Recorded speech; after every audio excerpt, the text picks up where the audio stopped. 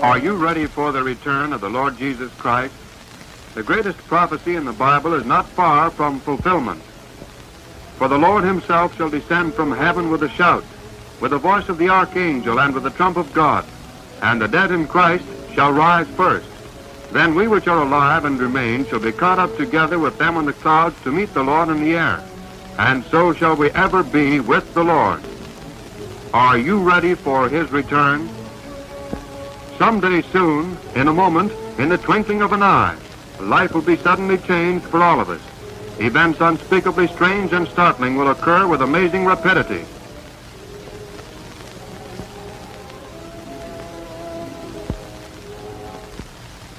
Speeding trains will plunge unsuspecting passengers into a black eternity as Christian engineers are snatched from the throttle. You must take the A train to go to Sugar Hill way up in Harlem. Housework will be left undone because Christian maids have been promoted to higher realms.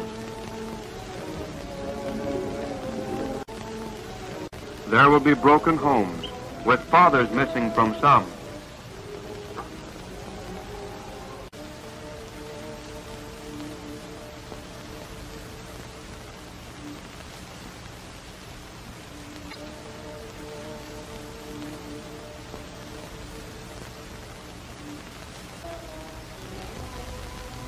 Babies snatched from others.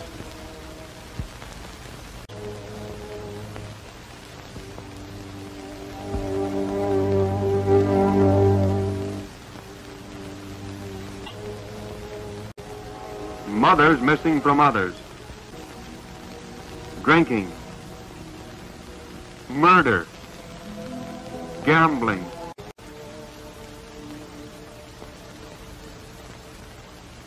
Wars and rumors of war.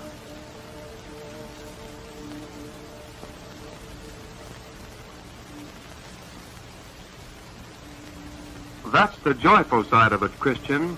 But there is also another side of the picture, a tragically sad side. To think that some will be left to go through unspeakable torment. Your son, perhaps. Or your daughter. Your husband. Your wife. Your closest pal. Your fellow worker. Your neighbor.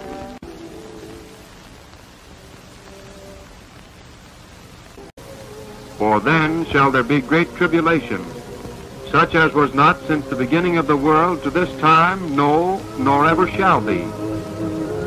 You think the world is seeing tribulation now, war, famine, pestilence. This is nothing compared with what shall be then. The sea will become as blood of a dead man, and all life within it will die. Rivers and fountains will be turned into blood.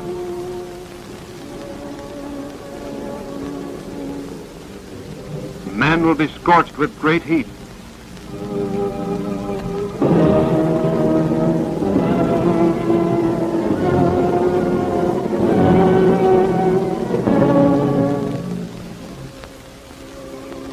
Men will be covered with noisome and grievous sores.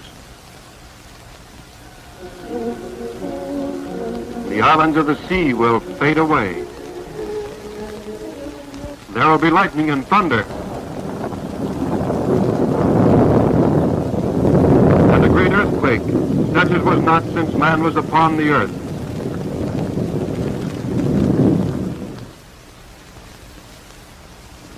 Are you ready to pass through all these horrible experiences and then go on to a black eternity?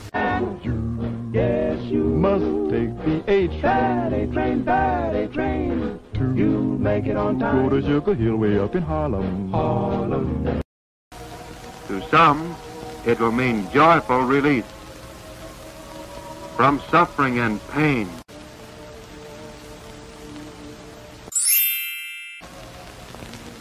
from weeping and sighing, from heartbreaking poverty,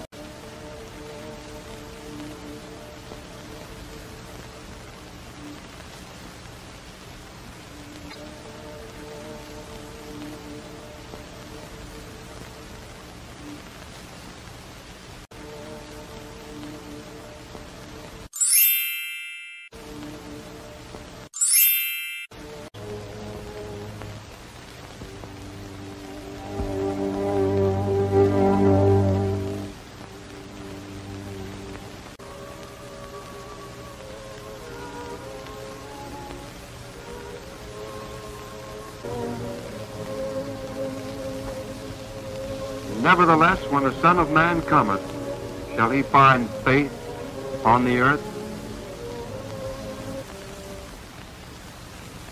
Remember that after the rapture, there will be no more opportunity to pass out tracts.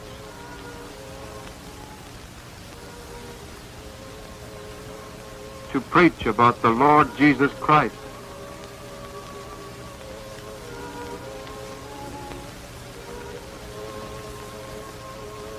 To give to missions.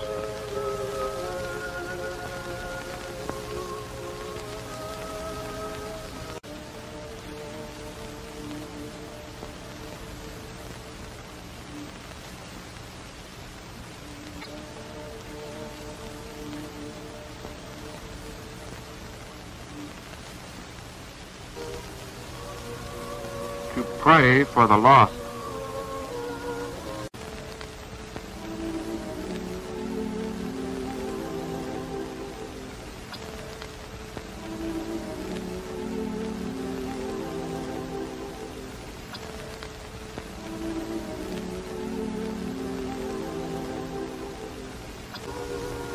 Christians, are you ready for the Lord's return? Will he find you busily engaged in fulfilling his purpose for you, redeeming the time because the days are evil, living your life for him?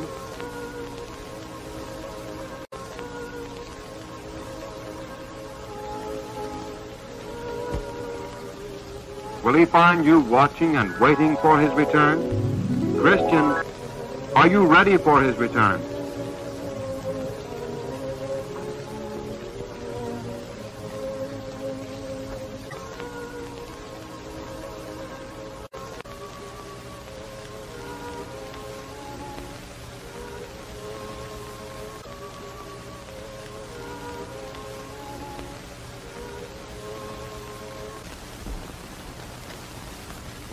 Therefore be ye also ready, for in such an hour as ye think not, the Son of Man cometh.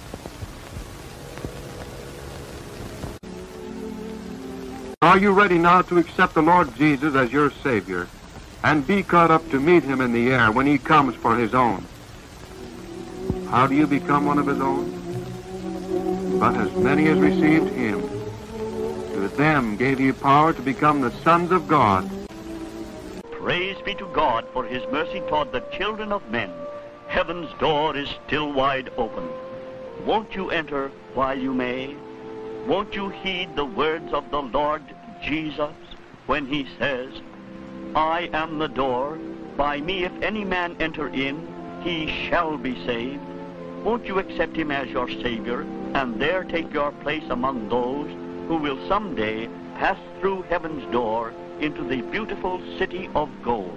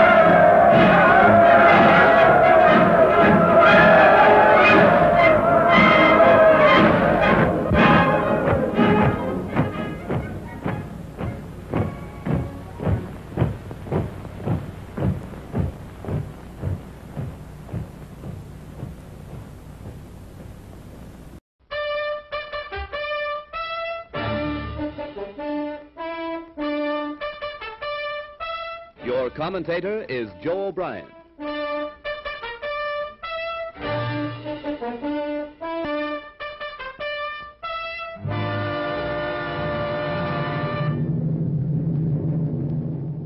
Here is the motion picture record released by the United States Navy of the havoc wrought by the Japs' sneak sky and sea raid on Pearl Harbor, America's mid-Pacific naval bastion.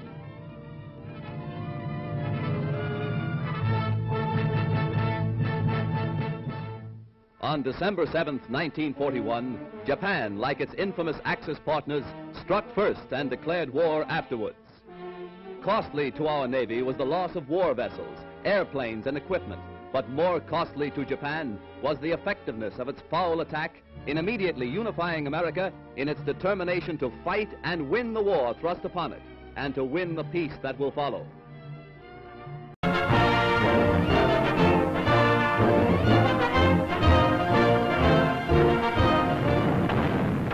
The storm breaks in full final fury on the German Rhine.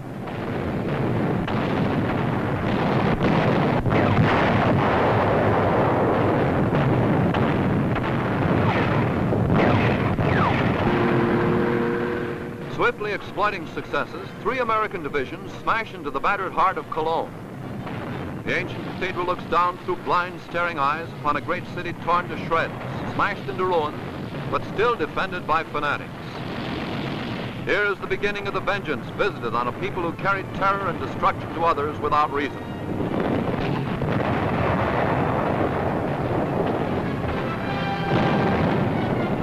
The German Tiger tank is hit. The daring combat cameraman films the scene as the Nazi crew scrambles out of its flaming interior. Cologne is taken, its wreckage symbolizing the certain expiation of Germany's crimes. Suddenly the world is thrilled with the news of a startling achievement. A bold spearhead of Lieutenant General Courtney H. Hodges' First Army captures the Rhine Bridge at Remagen. The startled Nazis react with desperate efforts to destroy it.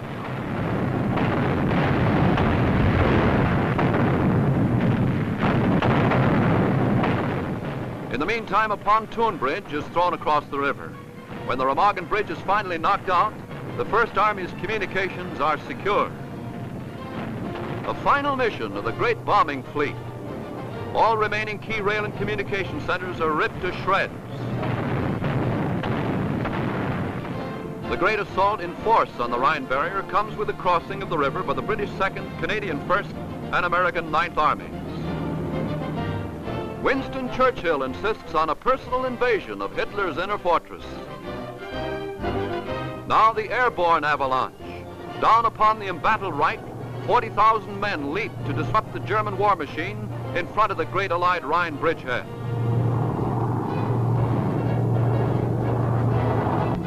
From other transports come ammunition, food, medical supplies for the airborne army. The once rigid framework of the Western Front has been sagging for weeks. One sharp blow brings it crashing down, and the disintegration of the German Wehrmacht begins. Here, for the first time, the American Army's secret rocket launchers are seen in destructive action.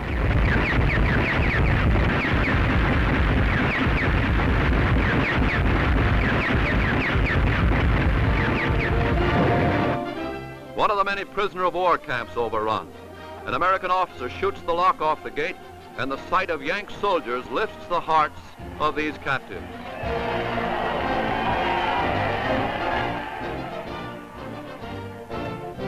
General Eisenhower personally visits a German terror camp at Ohrdruf to see its horrors with his own eyes.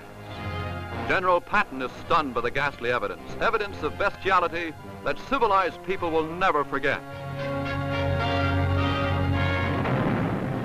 30 miles east of Berlin, Russia's Katyusha rockets suddenly flame into action. The 1st White Russian Army Group, veterans of Stalingrad, drive from their bridgehead on the Oder toward Berlin.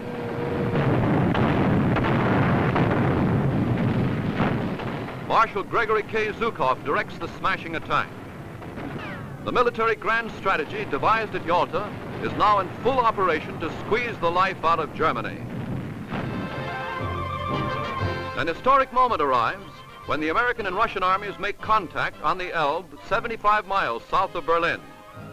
U.S. Major General Reinhardt crosses the river in a racing shell as all bridges are down and boats in this area have been seized by terrified Nazi soldiers and civilians fleeing from the Russian army. General Reinhardt and Major General C.R. Hubner meet their Russian allies amid happy fraternization between Ivan and G.I. Joe. Now the mighty American tide rolls into Nuremberg. The 7th Army holds the review where Hitler's great rallies were held. Here thousands once gathered to bellow Sieg Heil when Hitler screamed.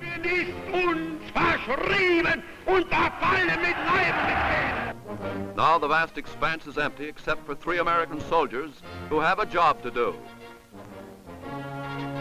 Watch the symbol.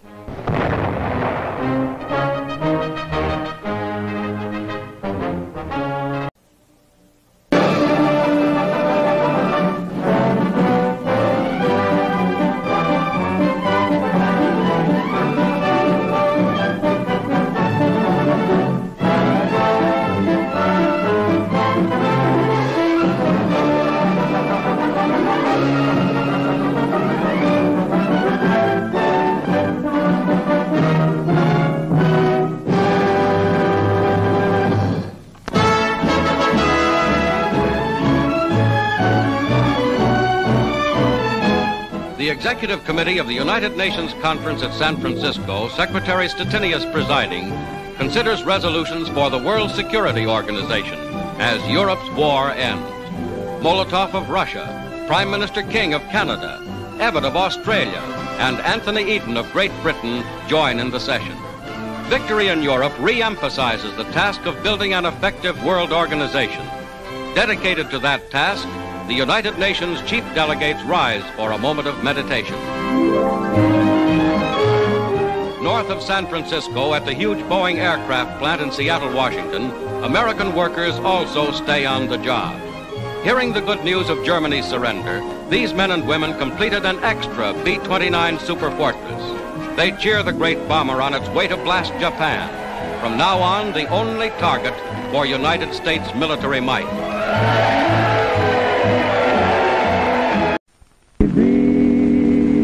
Send me, sweet chariot, for the end of that trouble I see. Old rocking chair gets set, Judgment Day is here. Into my rocking chair. Old rocking chair's got you bothered, and my cane's by my side. Yes, your cane by your side. Now fetch me that old gin, son. Ain't got no gin, father. For I tan your hide now. You're gonna tan my hide. You know I can't get from this old cabin. What cabin, jogging? And I ain't going nowhere. Why ain't you going nowhere? Well, just sit me here grabbing at these flies round this old rocking chair. Rocking chair. And now, old rocking chair gets it, son. Rocking chair get it, father. And Judgment Day is here. Your Judgment Day is here. And I'm chained to my rocking, old rocking chair. Boom, boom, boom, boom, boom, boom, boom.